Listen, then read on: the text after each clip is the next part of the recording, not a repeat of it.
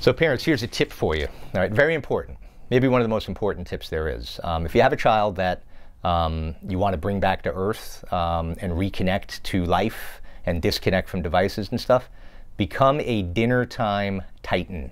All right, what do I mean by that? Okay, so the family dinner table has always been a sacred place in our country, part of our culture.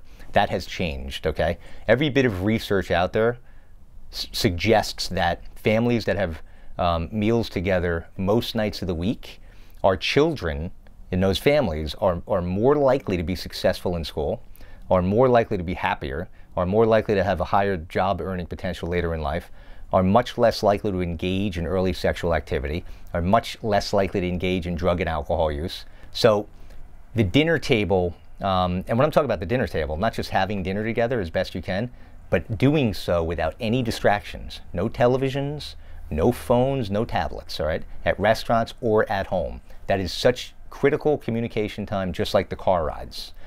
Keep that in mind. Develop a new rule in your household that most nights of the week we're going to try to have dinner together completely uninterrupted. If you can't do that, do the following. This is another bit of advice that I give parents. Carve out 10 or 15 minutes every night of the week, where you have mandatory family talk time. Your kids might think you're crazy, they'll look at you like you have two heads, but start to establish that in your household. Regular family talk time.